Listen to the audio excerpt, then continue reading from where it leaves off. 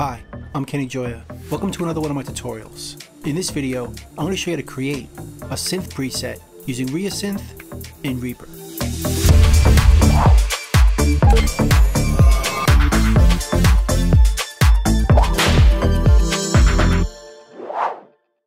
So I have a project set up here, and I want to add a synth to it.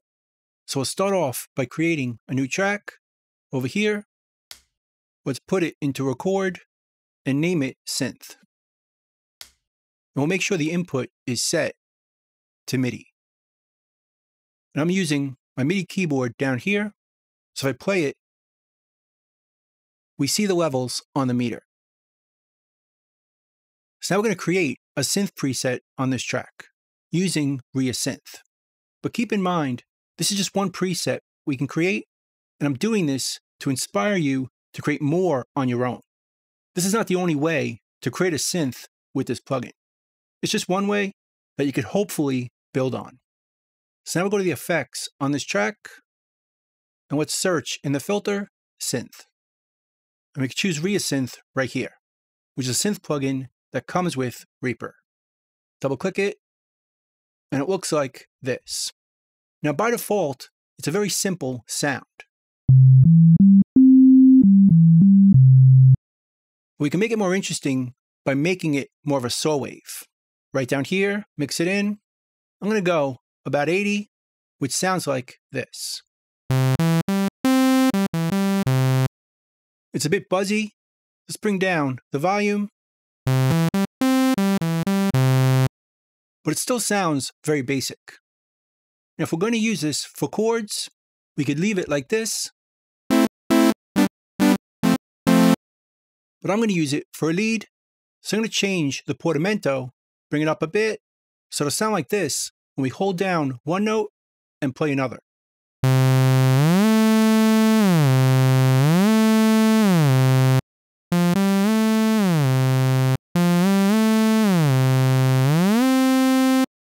But that only happens if we hold down one note and play another. Otherwise, it just sounds normal. Now to thicken this up, we could add more synths, either down here by mixing in a triangle or an extra sine wave over here. But what I prefer to do is just add another plugin. So let's copy this and paste it. And now we have two of the same synth, which just makes it louder. But now we could change the tuning of this one. Let's bring it down -14 cents, which will detune one of them, which makes it thicker. Now let's pan the second one to the left. Now in this plugin, there's no pan setting, but we can use this trick to do the same thing. Go to the pin outs and turn off the right channel, so we just have the left. And now it'll sound like this. With the detuned one panned to the left, and the normal one panned in the middle. Let's do the same thing on the right side. Let's copy this and paste it. Let's detune this one the other way, +14. And let's pan this with the plug-in pin connector to be only on the right side.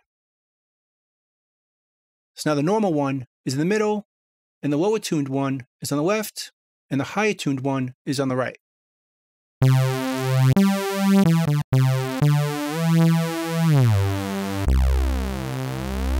Making a very stereo sound using 3 oscillators. So let's add another one to add a lower octave. Let's copy this one and paste it, put it down here.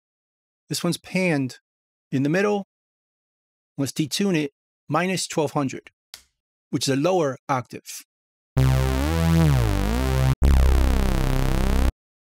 Let's bring up the volume of the lower octave a bit.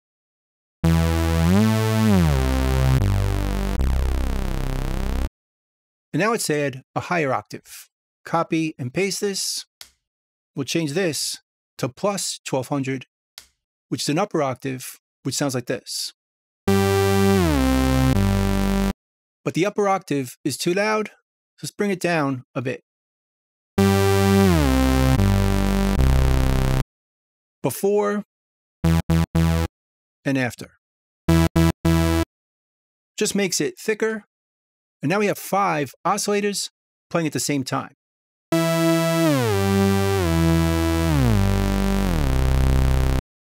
Now we should add a filter.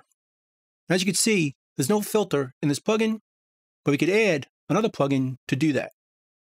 Double click over here, and let's search Moog. REAPER comes with this Moog 4-pole filter. We could use it as a low pass to adjust the top end.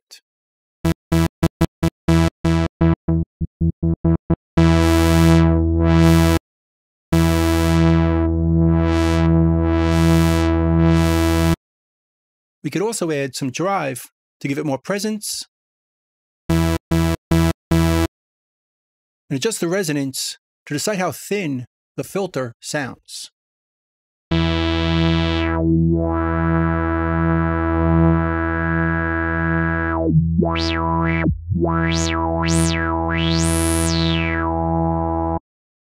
Let's set it a bit lower.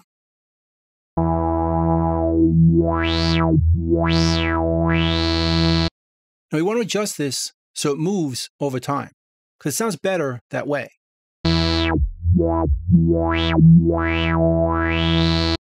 And we could do that with an LFO, or use the volume to trigger this parameter. So let's touch this parameter as the last touched parameter. Go to our menu and choose Parameter Modulation, which opens up this dialog. And instead of choosing an LFO, we'll choose Audio Control Signal. Choose it. Let's make the channels 1 and 2. Now this is going to trigger our cutoff or the frequency based on how loud the synth is.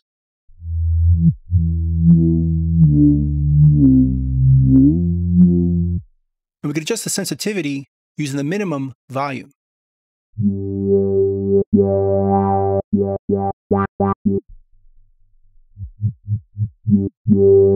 And also adjust the bass line.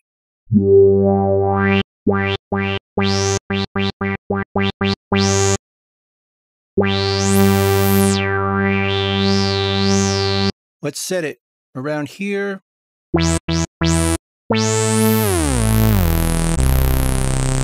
Notice as the volume changes, it adjusts our cutoff, or the frequency of the low pass filter.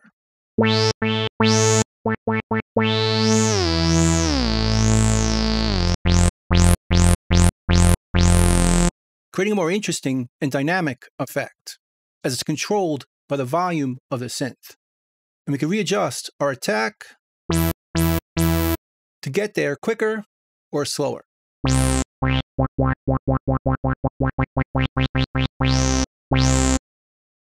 Or we can reverse it to go in the opposite direction.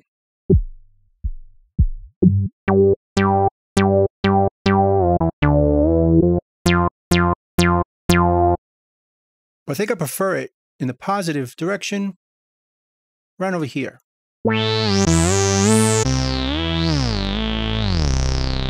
It's pretty thick and wide and very dynamic in how it's filtered, as it changes over time based on the volume of the synth, or how hard we play it, as it is velocity sensitive.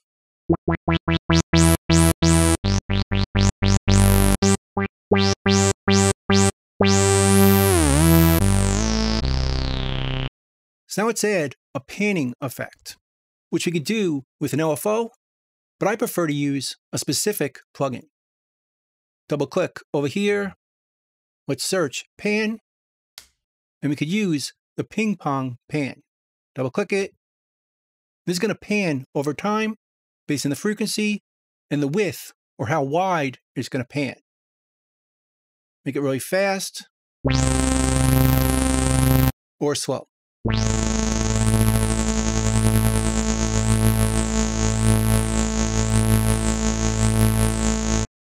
Let's bring it in so it's not so wide and a bit faster.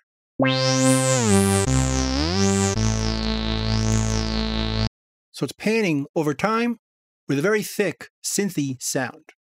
So now let's add some delay and reverb. I'm going to choose delay. We'll set it to about 300 milliseconds. We'll add some feedback and adjust the level right here.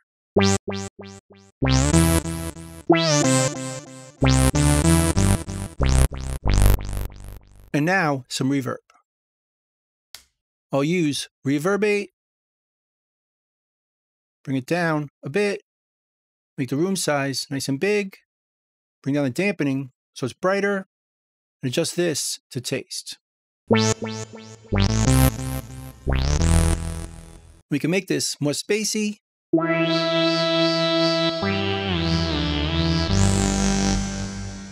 Or dry it.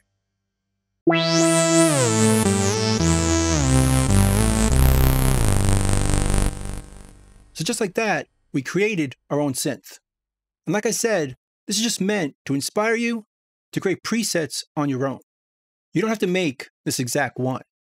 But to save it to use again, we could either right-click and go to Effects Chains and save all effects as chain.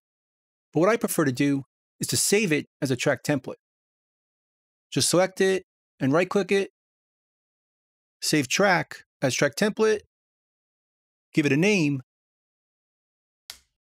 and now if we want to use that synth, just right-click over here, insert track from template, and then choose that preset.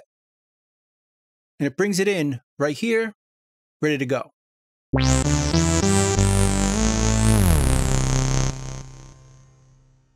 With all the synth plugins, our filters, the panning, delay, and reverb, ready to be used in our song.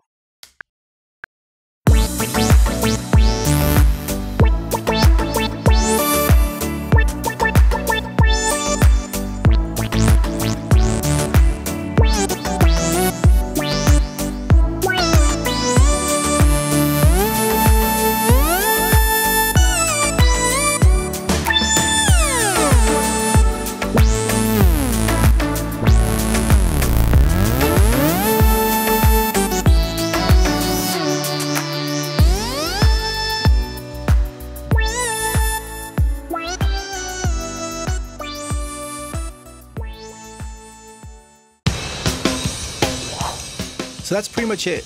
That's how to create a synth preset using ReaSynth in Reaper. I hope you learned something, hope you could use it, and I'll see you next time. Thanks.